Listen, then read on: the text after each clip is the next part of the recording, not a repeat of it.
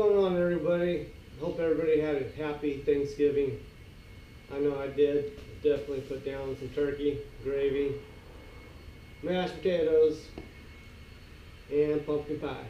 Anyways, guys, today's video, copper jigs. How to make copper jigs. And I don't know if you fish with copper jigs, but if you do, you probably have had this problem before. Get to your tackle box, grab them out, and yeah, they all come out like this.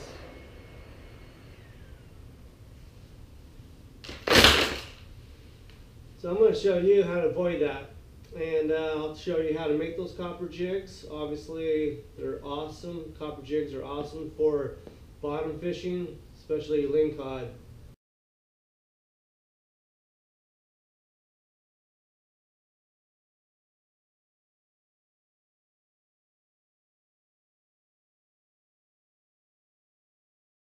Just absolutely love them. I don't know what it is, something about the copper mixed with that salt water.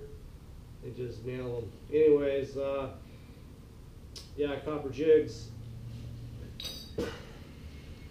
I use them when I'm fishing out in the ocean, bottom fishing, usually like deeper than 100 feet of water. Anything shallower than 100 feet, I use just some little grubs, little jigs. But over 100 feet, 100 feet, 200 feet, 300 feet, 400 feet, get these copper jigs on the bottom. Lincod, absolutely love them, and black bass and other types of fish. Anyways, guys, let's get started with this video, and I'll show you how I make them. And if you make them differently, let me know. Leave a comment, hit that like button, hit that subscribe button. All right, let's get started. So I got some 3/4 inch copper here. Some of my copper jigs I'll make, 3 inches long, some 6, and some 8. All depends on how deep of water I'm fishing. So I'll make some 6, I'll make some 3, and I'll make a few 8s today. So I got my mark at 6 inches. I got my sawzall here.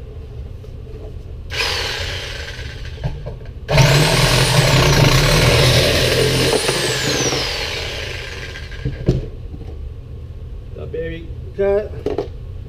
Got my 3/4 inch cap. Got that baby on there.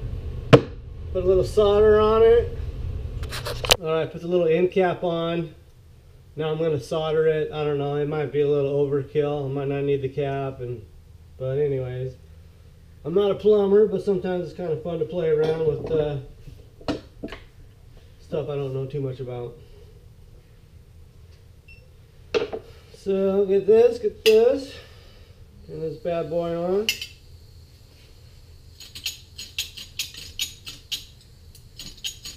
All right, what's going on here?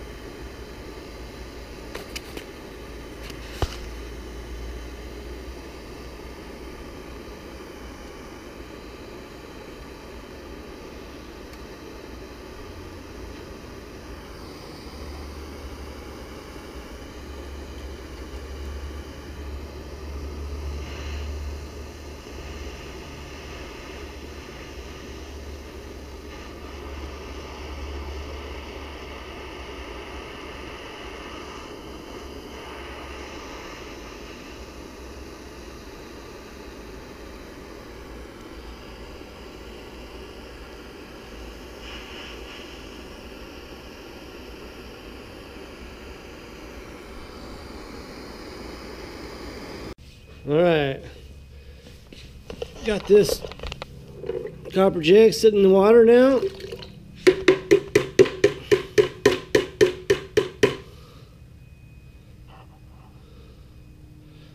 I made this little jig or this little template here to sit it in. It's like I'm about to bust that piece off.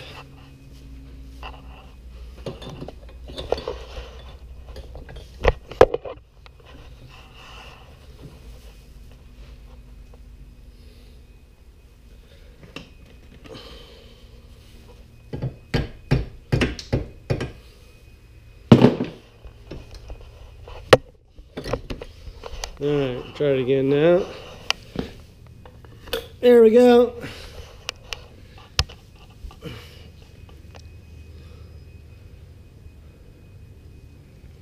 Got my lead heating up.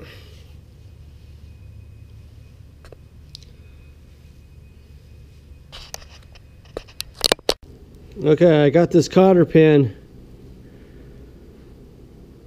that I'm going to use at the very top of the copper jig, but it's too long, so I'm going to cut it in about half.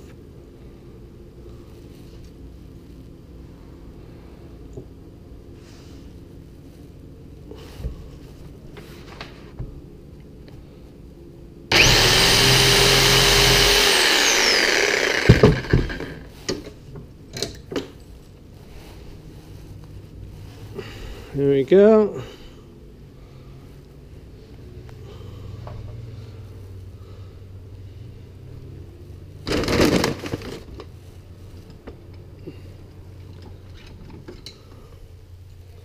Use a screwdriver.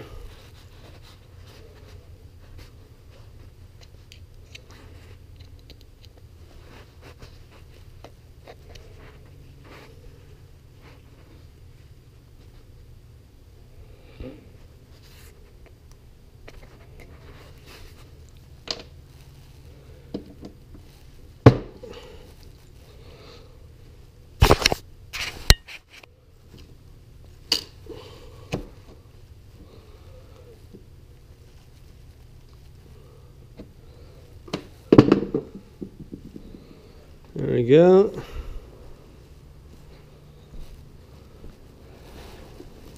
This thing's ready to sit in here.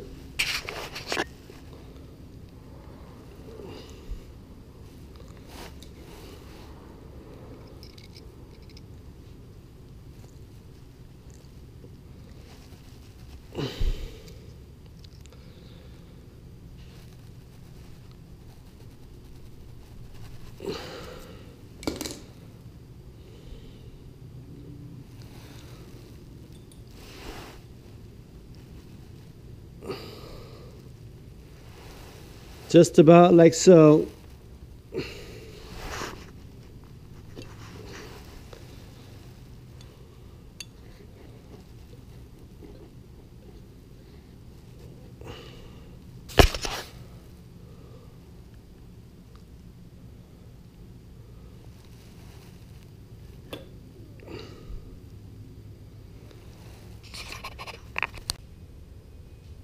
Alright guys, I got my mask on because obviously this is lead. This is some pretty nasty stuff. Don't want to breathe it in.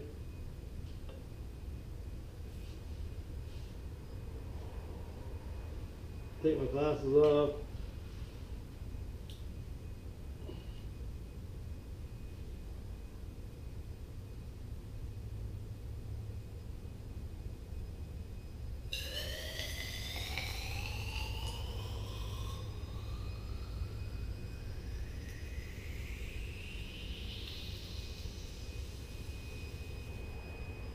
A little bit more. Put my glasses on so I can see better. A little bit more.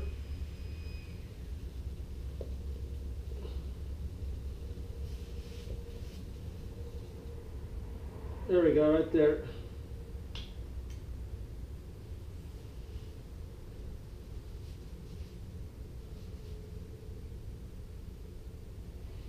All right, that looks good.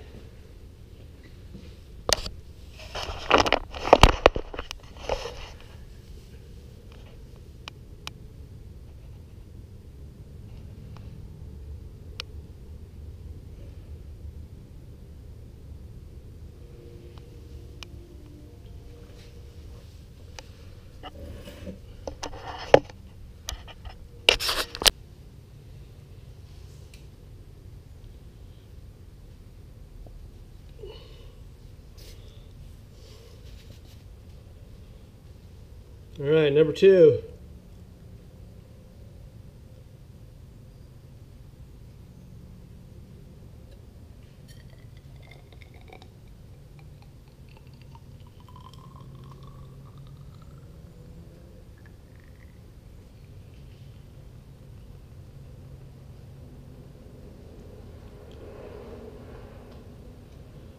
There we go. Looking good, looking good.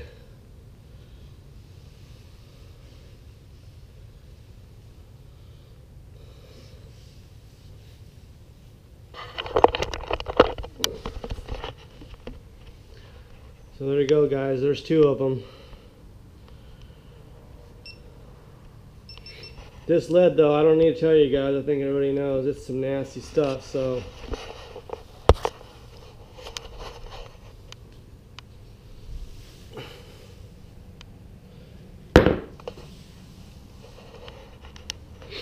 some nasty lead stuff. So don't breathe it in. Don't make a fire. Anyways, I'm going to finish pouring the rest of these, and then we'll get on to the next step about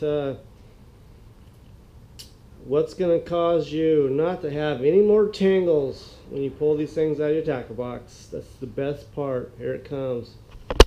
Only for a couple minutes. Now let's put them in bucket. Get this nasty thing away from me.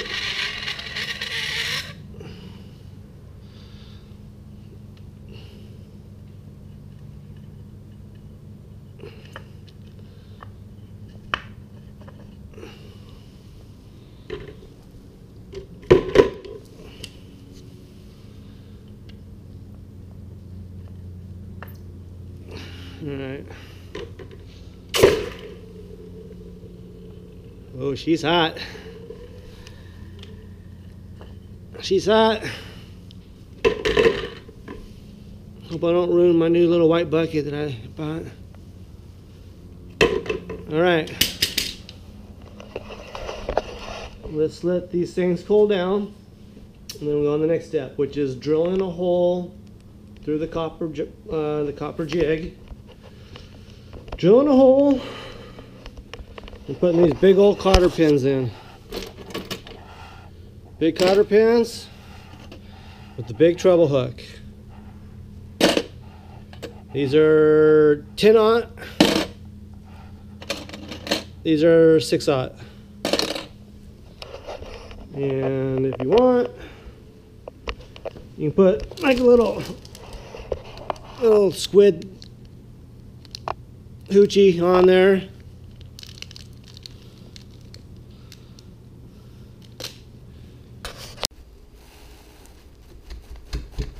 All right, let's drill this baby.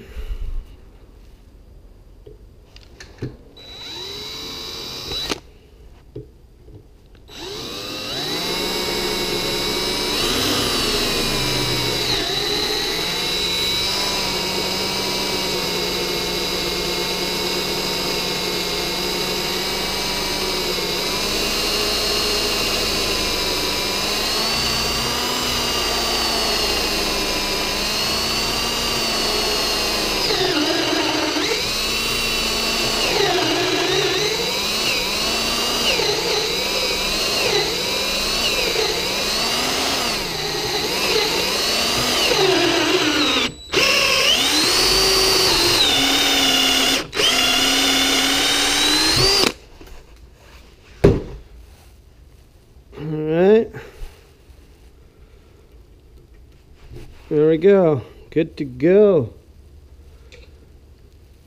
Good to go.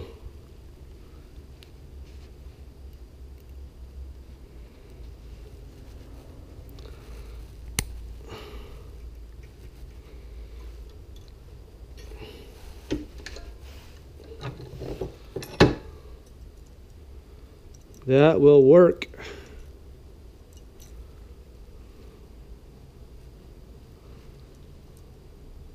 That will work.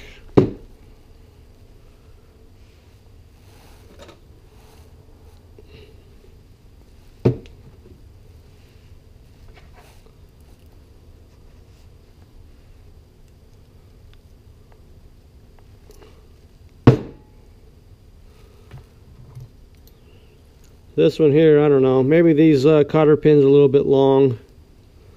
Maybe cut them off, or maybe go buy some shorter ones.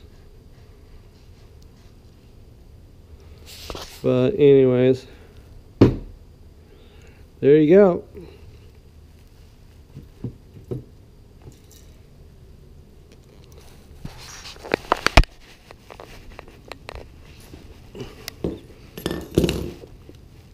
So instead of having this,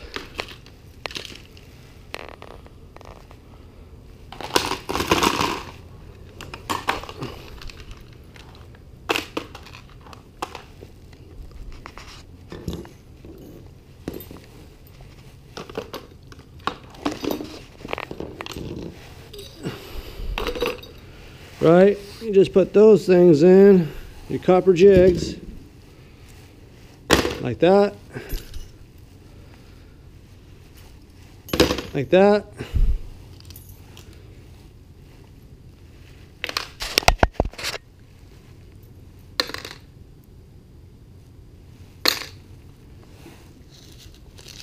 I think you can see what I'm saying here. Get you all your cotter pins.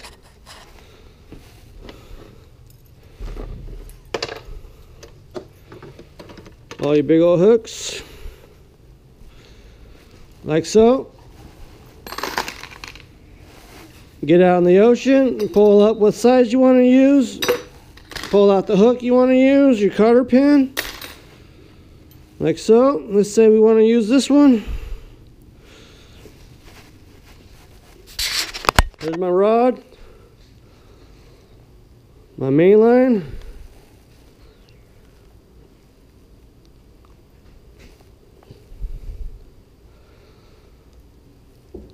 Start off with a couple of shrimp flies.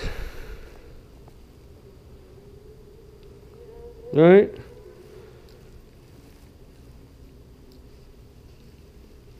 And then this copper jig goes on the bottom.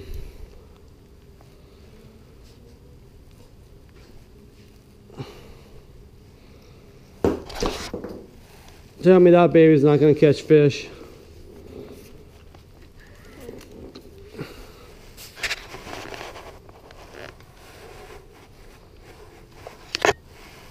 There you go, guys. On these shrimp flies,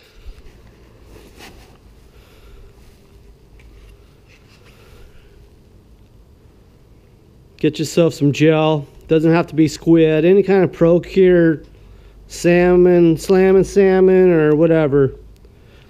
Put some of that on your shrimp flies.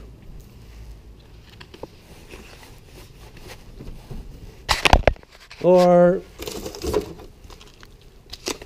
cut up some of these anchovies in just little, you know, half-inch sections and put on the shrimp flies hooks.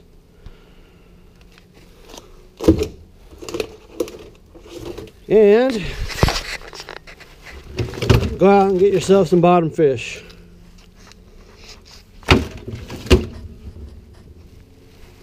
Hope you guys liked the video. Later.